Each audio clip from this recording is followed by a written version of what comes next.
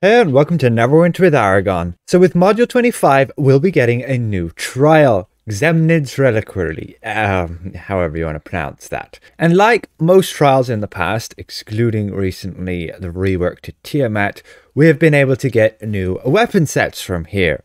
And so this trial, being new and all, will be the same. It'll have a new weapon set that we can chase for. So in this video, we're going to discuss how viable is it going to be? Is it going to compete with what we currently use as 5x Stronghold buff? That would be from a weapon set like this, the Feywood ones, or you have the Mastered ones, or you have the old Stronghold ones. Basically, you and your allies are granted the following benefits of 2% damage, 2% healing, and 2% less damage received. And that stacks up to 5 times. So when you're in your full party with everybody using these, then you have 10% extra damage, 10% extra healing, and 10% less damage taken, which can be pretty a significant buff within a trial like this, where surviving is not exactly the easiest thing. You end up with having damage soak checks, which you might not be able to survive without that extra 10%. Especially when you're new here and you might take more damage than you should because of mistakes.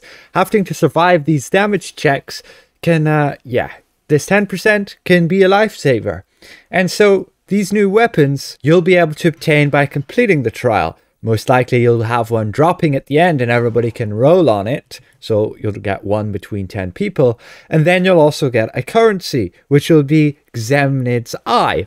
And you can save up 30 of those eyes, as you can see here, and buy one of your weapons. So after 2 weeks, because of the weekly cap of 30 of farming this trial, that being if you can complete it, you could get the full set without them having dropped within the trial. Most people will just wait, have them drop in the trial, and then save the currency for the vanity item or the fashion item, which they don't seem to have added this time around, at least not yet. Usually they'd have like a cloak or vanity pad or something you could spend this currency on just for bragging rights.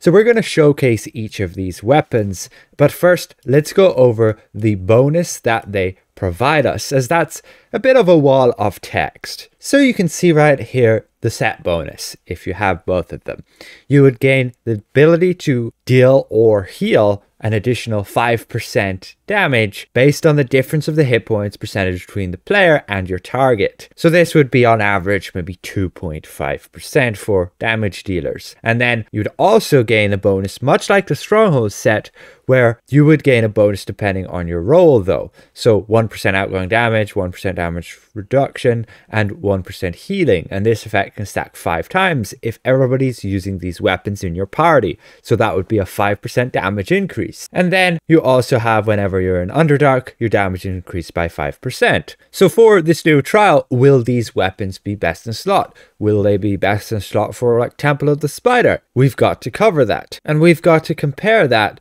to, again, just using a full group of the Stronghold bonus weapons, since they would give a reliable 10%. But you can see and you can compare them against like the Stormforged weapons, and the bonus is already a good bit more reliable than that. That's a good thing at least. And you may also note that you will have plus 250 base damage, whereas the Stormforged only had plus 200. So they've upped that again as well. So I've gone and done a bit of math here, and you can see comparing versus a group with 5x Masterwork versus a group with the Module 25 weapons and 2 Masterworks, because the supports will most likely still be going with Masterwork, as that will provide the biggest bonus. You can see through here, like a tank and a healer would only provide an extra 1% to the group each.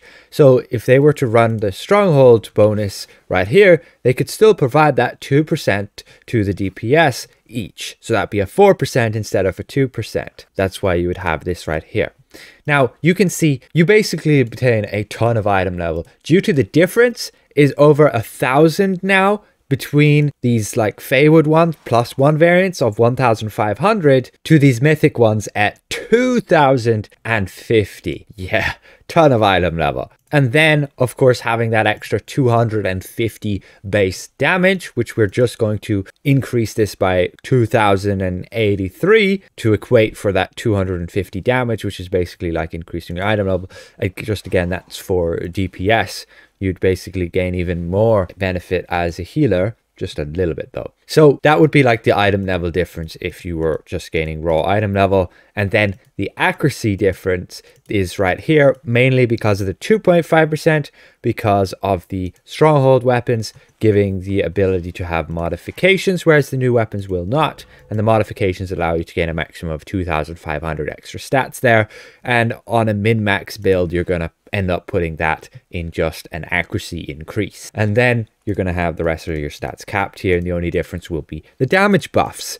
And the damage buffs are actually pretty close because, again, your stronghold weapon set or your masterwork weapon set is going to give a 10% boost. So we're starting at like 50% damage buffs because we're going to have other buffs that are going to contribute to our damage. For example, things like this right here. You're going to have companions which give you damage. You're going to have overloads and so on. And ultimately start at 50%. Add 10%, and then we can add like 2%. The reason we add 2% is because, again, the modification on the main hand is going to give you 10% extra damage to like your at-will. Again, if you're DPS, you're going to have a damaging at-will there. And then we compare that versus the new weapon set, which is going to have an overall of like a 14.5% average increase to your damage. That is because of 2.5%, the average first bonus there, 5% maximum. But since your target is generally going to only be at 50% health, like half the time, then we will consider that. And then we get the 3%, which is again going to be from a 3 DPS party having these weapons. So that would be 3% from there, plus the 4% again from the 2 masterwork buff from your healer and your tank, plus the 5% for being in Underdark. So that would be right there. And all the end game content right now is going to be within Underdark. We'll have to see what happens with module 26. We could well be moving out of Underdark. And if that's the case, well, I think these weapons will still remain viable, as if we just do like a quick 59.5% there, they're still 1% better than having a 5 masterwork group. Now, the problem here is that you lose the 10% damage resistance. So for people who are still new to the game and still going to be learning this new trial, I highly recommend they still run with a full party of ×5 masterwork buff, as you can see we run here. That is again for learning the content, having that extra layer of protection. But for us min-maxers who want to make as much damage as possible, get through the content as quick as possible, these new weapons are going to be best in slot for damage dealers. Supports, unfortunately, yeah, you're still going to be stuck, or at least recommended to use the like Feywood weapons or a stronghold weapon set, as they generally don't need to push for min-max with regards to survivability and healing. So that's my conclusion. Again, it's like over 4% damage difference. That's overall. And so yes, these new mythic weapons will be best in slot. Not many people, I'll admit, will be able to get them, at least not for quite some time. But at least those of us who can be confident that they are going to be at least worth the grind, just because they are going to be best in slot. I just hope there'll be other things that will motivate people to go for that trial, because if the only thing there is these new weapons, well, once you get them, you're kind of like, nah, I'm done, I'm out, I'm not going to do that anymore, I'm not going to waste scrolls and stones and consumables just to complete content that I'm not gaining anything from. I'm just losing value through spending those consumables. So let's showcase now what those weapons are going to look like, as they're pretty unique and pretty cool in my opinion, especially for some classes. For the Paladin, they look like this. You can see the mace right there. We can go into like the combat animation and you can see it just there. Now, it's got the visual effect on it right there. We may as well go and remove that because we have the plague illusion on it. But the weapon set will look like this. I think it looks pretty cool, and yeah, I'm up for going for it. I like the visuals on it. It's unique. I haven't seen that in the game before. For Paladin, it's great. For a Barbarian, it looks like this. It's a pretty sick looking scythe. It's got the same headpiece there, similar to, I guess, what the Paladin has with the mace. With the combat animation, you're going to be using it like so. And I think it's pretty unique, pretty sick. Definitely done a good job there. For the Bard, they look like this. You have the rapier on the side just there, with then the lute or a lyre on your back, like so. Again, it's all kind of spider themed. We can see the combat animations there as well. That's you holding your lute. And I guess the rapier is just on the side there.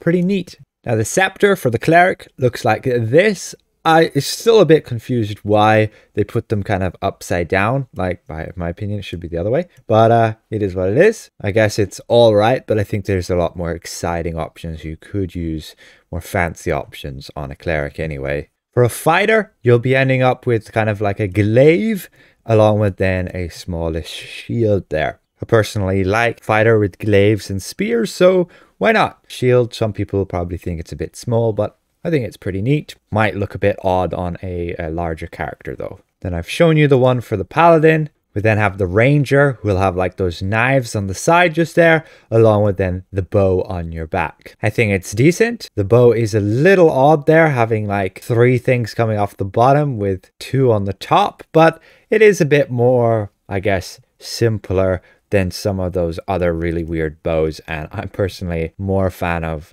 simple bows rather than those odd looking gigantic ones. For a rogue, we get some neat little daggers.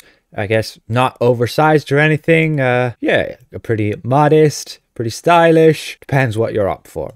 And then Warlock gets their packed blade, as you see there. It's just kind of a dagger again with that same stylish look that you would have that's theming across these weapons. And finally, we have the orb for the wizard. So it's going to look like this right there. I don't think it's all too extravagant. We can again get rid of the illusion. And it's just a fairly simple orb. The combat animation again will be just like this. It's kind of a spider with a ruby. Not too impressed, to be honest, with the wizards. I'll personally stick with my book like so.